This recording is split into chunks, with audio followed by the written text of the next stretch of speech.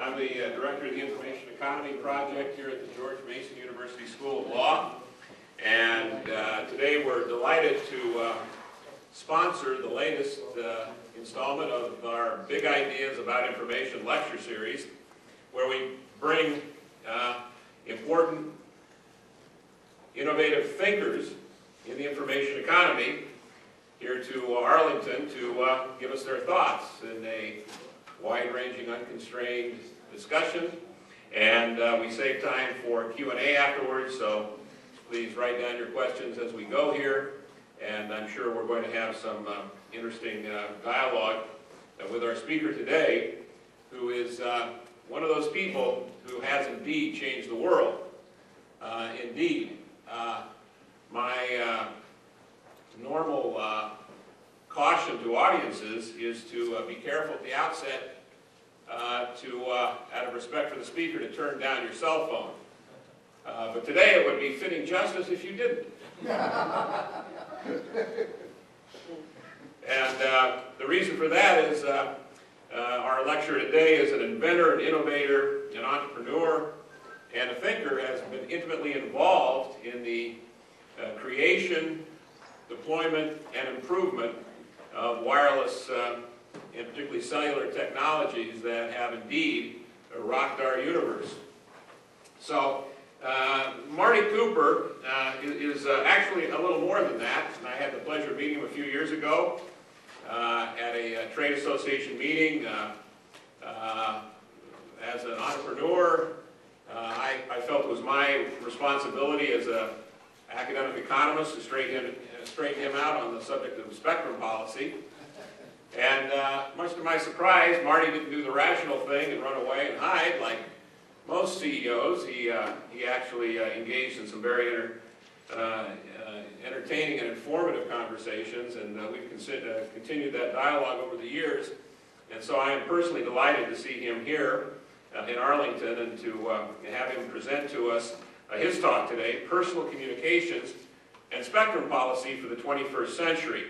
Now, as the brochure says, Marty is the CEO of a company called Arraycomm, a firm based in California but doing business around the world that specializes in what's called array antenna technology that improves the capacity of cellular networks, and in fact also specializes in technology that is now being deployed in some markets, not the U.S., for high-speed wireless, some call it 4G technology.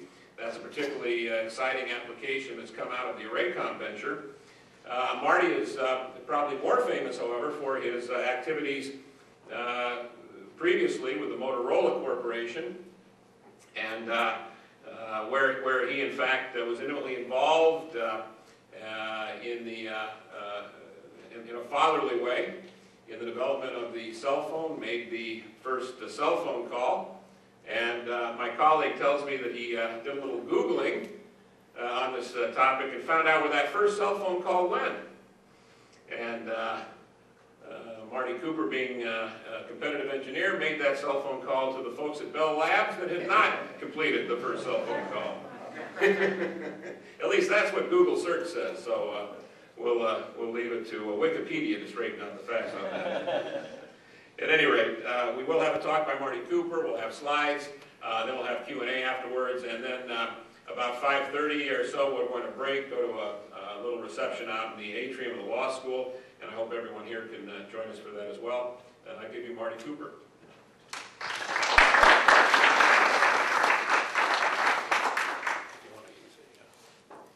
Thank you.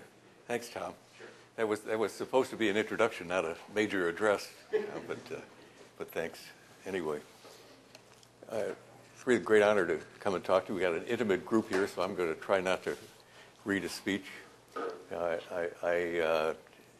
am especially honored because, or especially interested in what's going on now, especially all of you read about JetBlue strike. And Tom asked me to get up here and give you my perspective about how smart antennas are going to change your life, which I assumed would immediately put everybody to sleep.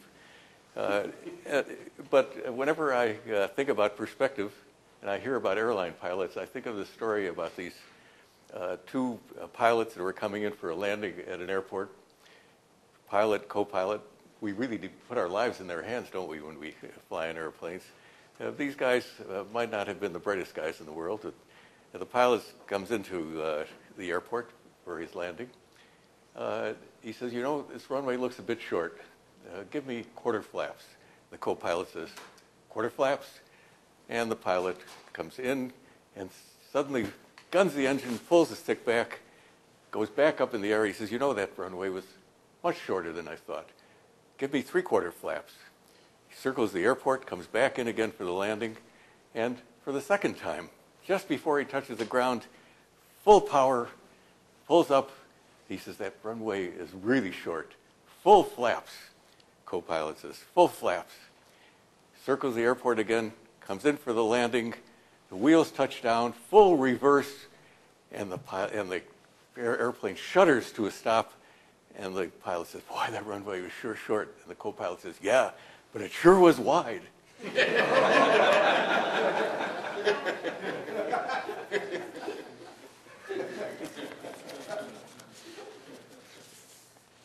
So I'm going to talk about personal communications. As Tom says, I am an engineer by training, so almost all of my address has to do with economics. But I really would try very hard to use only half of the allocated time so we can have a question and answer session. And those of you that heard me speak before know I really hunger for a good fight. So please save up your hard questions, and hopefully we can get into an interesting argument. So we're talking about personal communications, and what's the essence of that? It is that people are mobile. They're inherently, naturally mobile. You see that every time you come in on the Beltway. You see that when you walk in downtown Washington. Somehow it seems like everybody is going to some place where they're not at now, and they're not where they want to be. And yet, we in the telecommunications business, for the better part of 100 years, have told people that when you communicate, you have to do it chained to your desk with this copper wire. And then finally, when we got around to doing wireless communications, we told you that you could, before that, we did have, if you recall, car telephones. That was a brief period in our history. Not much better than wiring you to your desk. Now you're trapped in your car. Finally, cellular came along. We now have the freedom for voice communications. But if you want to communicate with your computer, and we do a lot of that now, once again, you are constrained either to a very expensive and slow service, which somewhat characterizes what cellular service is today, or once again, you get trapped at a Wi-Fi hotspot, which is not a lot different than a phone booth, if you think about it. What people really need for what I call personal communications is ubiquitous, reliable, ever decreasing in cost, ever increasing in bandwidth communications. Ubiquity, low cost, and lots of bandwidth. There's no technological reason, there's no real economic reason, I will try to demonstrate to you today, why we can't deliver that today. But we are far from having that. And at the top of the list of the excuses that we have for why we don't have very low cost, ubiquitous, wide bandwidth is the radio spectrum. There are a lot of people working on that problem. A lot of dedicated public servants, industry experts. They have yet to figure out how to manage the radio spectrum in ways that can realize low-cost personal broadband. Instead of encouraging new technology that drives cost of services down, we create the appearance of scarcity. Spectrum now looks like it's extraordinarily valuable, and that tends to discourage innovative spectrum use. And instead of driving the use of the spectrum to be more effective, we encourage people to stockpile spectrum, save it up for some future use, to keep it out of the hands of innovators. And instead of allowing market forces to drive the industry forward, we meddle with the market for spectrum, and we keep those market forces for operating. Not to say that people aren't trying real hard. The FCC, the Department of Commerce, NTIA, they're all driving the industry to be more creative, to introduce new technology, better technology. But for the most part, the proposals that you hear talk about using long-range future technologies and big changes in the regulatory process. What I want to suggest today that neither of those is necessary, that the technology exists today and that you don't provide low-cost personal broadband, and that you don't have to change the regulatory process. This process that I talk about, technology that exists today, and that process is already underway. We're already implementing it. But it's not widely understood of what the magnitude of improvement is going to be. Tom was needling me about the fact that we keep talking about revolutions, and the reality is that a revolution in technology in general takes, for the technical part, a generation, 20 years. You can't think of any technological innovation that's happened in less than that.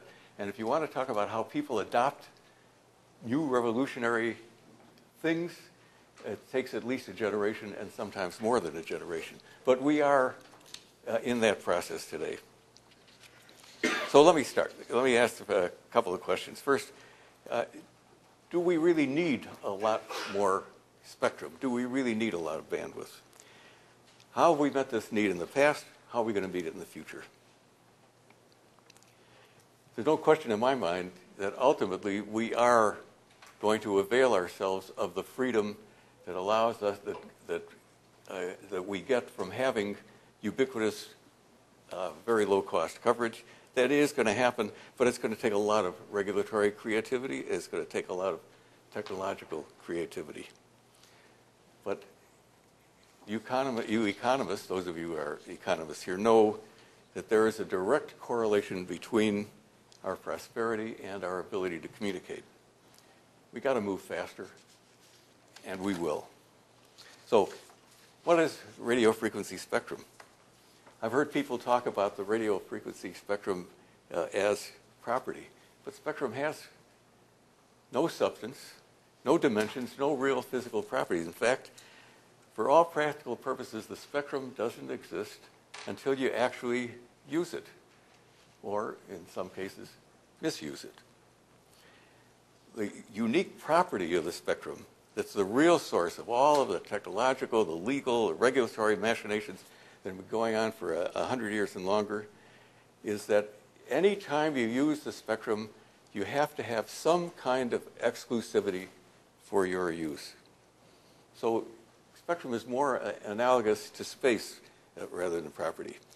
And that's to say that two people cannot occupy the same space at the same time. Similarly, two people can't use the same piece of the spectrum at the same time. You can't build a fence around a segment of radio spectrum like you do with real property. Your neighbors, and that in spectrum terms, whether these neighbors are frequency neighbors, code neighbors, noise floor neighbors, they always intrude on your property. It's only a question of degree. And that's very simply why, for the last 100 years and longer, we've needed some form of regulation. How did we discover that? Well, we go back to Marconi, and I like to talk a lot about Marconi because even though he didn't invent radio, actually Tesla did, but Marconi had a much better press agent.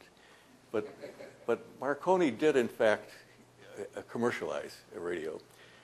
And when he started out, he used essentially all of the radio spectrum and had exclusive use of all of the radio spectrum. And then he actually did a commercial test where he communicated to describe a yacht race, of all things, and discovered that he had competitors, and the competitors had no choice but to use exactly the same thing Marconi was doing, all the spectrum, and nobody could end up communicating. Perfect example of